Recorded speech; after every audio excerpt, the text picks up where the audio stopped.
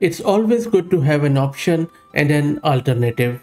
RamaLama is an alternative to Ollama through which you can run models locally. But there are few differences. In this video, we are going to install this RamaLama on our local system, and I will show you how you can run models locally with it, what is the difference with Ollama, and what exactly this tool is trying to accomplish. This is Fahad Mirza and I welcome you to the channel. Please like the video and subscribe to the channel as that helps a lot. So what exactly RamaLama is? It is a tool that simplifies running AI models locally by using container technology that allows users to pull, run and manage models like they would run containers with Docker or Podman. It automatically detects your hardware such as NVIDIA GPUs and uses optimized OCI containers or Open Container Initiative containers to run models securely in an isolated environment, eliminating complex setup, handling dependencies automatically, and supporting models from sources like Hugging Face, Ollama, Model Scope, all while keeping the host system protected with features like no network access and rootless execution. And yes, you have heard that right. You can even use Ollama models with RamaLama. So let's get it installed. I'm going to use this Ubuntu system and my GPU card is NVIDIA RTX A6000 with 48 GB of VRAM. If your model is small, you can even use it with CPU. There is no problem with it. There is also an MLX support which you can check out from their local system. You can install it through pip too, so which means Windows works too. So I'm going to first create a virtual environment with Conda. You can use PyEnv or VENV or whatever virtual environment you like.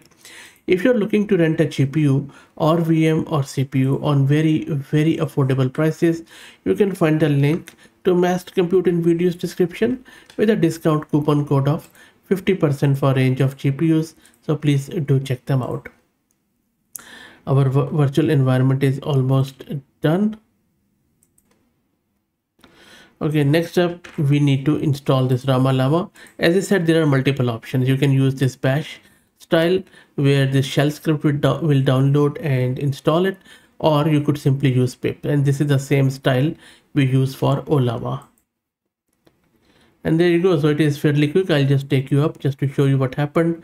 So as soon as I ran it, it has given me this banner, and then it is downloading it and installing it on my local system. Unlike Ollama, this seems like a bit more heavy, but we will test it out. And you can see that the RamaLama is now installed with its latest version. Let's try it out, which should be fun.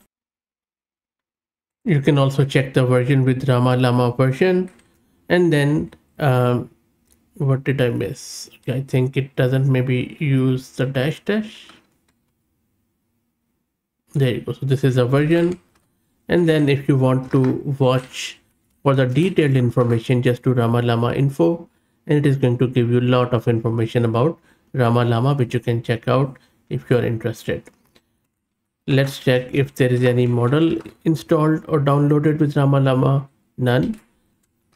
And then you can pull or download the model with this simple command, RamaLama pull Granite mixture of expert, and by default it pulls the model from Ollama.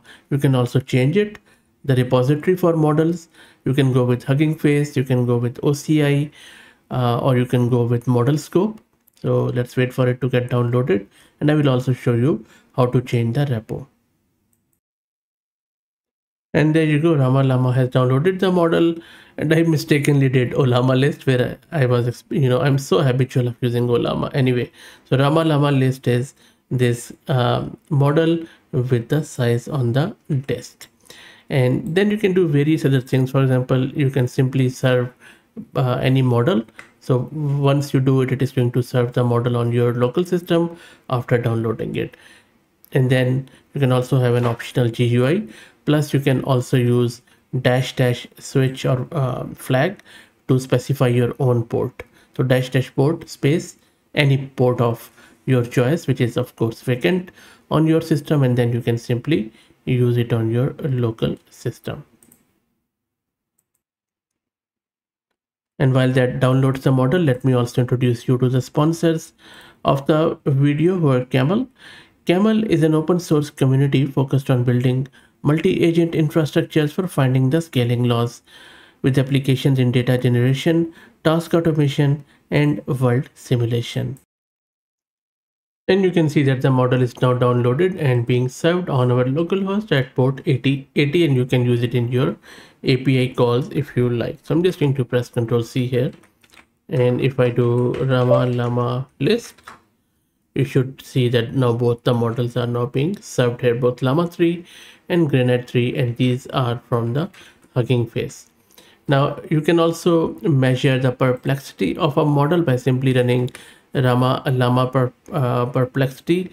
Okay, it is not supported maybe in this version, but I think this you can do it is quite easily, where you can simply run the perplexity, which shows you how well the model can predict the next token with lower values being better.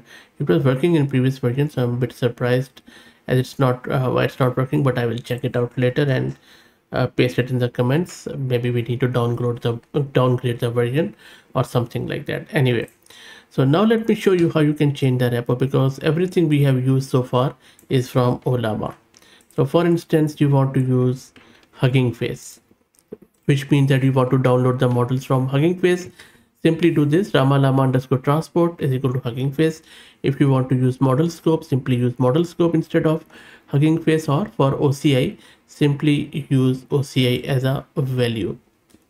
Now, in order to download and run the model from your Hugging Face in a quantized format, maybe you can simply run this command. So this whole thing, Hugging Face : the repo and the model name, and then you just simply specify the quantized level of the model, and it is going to download it for you.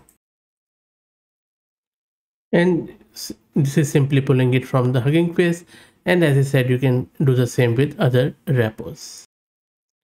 And finally, another feature which is I'm still not sure about how useful that is around creating a RAG system by turning your documents into a smart portable knowledge base, which are packaged as OCI image. So for example, if you run this command where I am asking it to convert this markdown file, which I have just created as very simple short file, into some sort of knowledge base. So once you run it, I haven't given it my key.io or Docker Hub credentials. If you do that, what it would do, it would just package this thing into a container, and it will push it to your repository.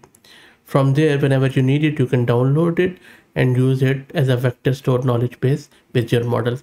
I don't think that it is still that polished. I think they need to do more work on it to really make it useful, but still I think an interesting take around ragging as within the container. Other than that, I think the project looks quite promising. A lot of rough edges still, but hopefully they are going to make it better. So stay tuned, check it out, let me know what do you think. Please like the video and subscribe to the channel. That helps a lot. Thank you for all the support.